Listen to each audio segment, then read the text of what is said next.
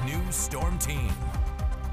Welcome back to KX News at noon. And I mean, the sun is starting to shine, but man, I walked outside this morning and that wind is feeling really crisp outside. It's hitting the skin, I guess you could say. Yeah, we've seen that northwest wind right now, so that's what's causing that chill in the air, and it's feeling like it's early fall right now instead of late fall, if you will, mind you. But hey, it's feeling pretty nice out there, so that's right. Really enjoy yourself. But we're looking at some sunny skies, right? Yeah, it looks like it's going to be a beautiful day. And starting out here in Bismarck at this time, we are seeing a very beautiful sky here. Looking at our current KX cam, we are seeing nothing but mainly sunny skies, and this is just going to continue to persist during the rest of our late morning into early afternoon hours. And our current temperatures are at 48 degrees, and the winds are out of the north and west at 13 miles per hour. And let's head over to Williston. We're also seeing those mainly sunny skies too, and temperatures are at 46 degrees, and the winds are out of the west northwest at 13 miles per hour.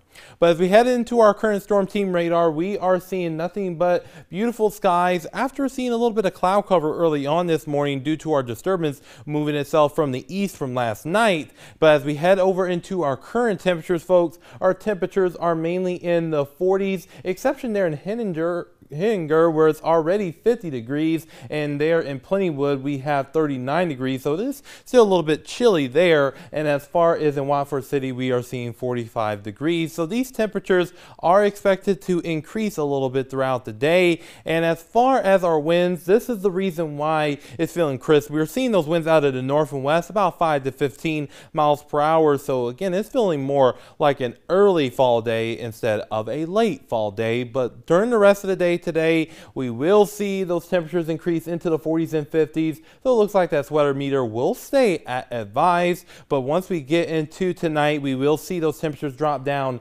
into the 20s and 30s, so it's going to be a chilly night, but nothing too outrageous. But once we get into what is driving this right now is because we have this area of high pressure giving us that northerly flow for at the time being. But however, this area of high pressure will start to move itself towards the east, and it will warm things up and give us more of a southerly flow as we head into our Thursday and our Friday. And then we're going to be watching this system here as we head into our Saturday, which could provide us some well-needed precipitation for our north and west regions. Now, we're going to continue to see our area of high pressure move its way towards the east, and that's going to warm things up for our Thursday and into our Friday. And then again, we will be watching this disturbance here as we head into our Saturday, which would bring us those chances of precipitation. Now, here in Williston, we will see those temperatures increase into the 50s for our Wednesday, Thursday, and our Friday. And then Saturday, we will see that chance of rain, and temperatures will be in the 40s